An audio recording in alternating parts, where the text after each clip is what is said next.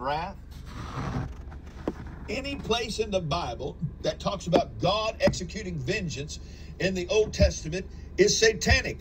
And if you have a Greek Strong's Concordance in Aramaic and Hebrew, you'll find that over 400 times where it says Jehovah in the Old Testament, it's translated Satan. Are you listening? And we are giving praise to Satan at a lot of the catastrophes written therein, even by their own volition. Their own text condemns them.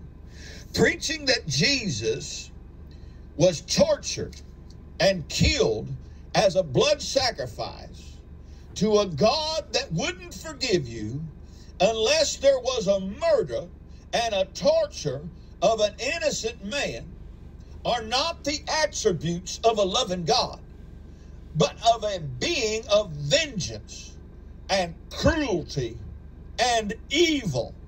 Christianity is built upon Satan worship. Every time somebody goes to a church and worships God and sings about the blood of Jesus and talks about that Jesus perished so that we could live, you are worshiping Satan. Now, you did it ignorantly, just as Saul of Tarsus ignorantly was in Judaism until he found Jesus on the road to Damascus. He did it ignorantly. He confessed it. Myself at the head of this, and every one of you have sang the blood songs. We have said, for God so loved the world, he sacrificed his son so we wouldn't have to perish. Every one of us have participated in the actual worship of Satan. This is why God revealed to me that every single church in South Africa and around the world is the synagogue and the seat of Satan.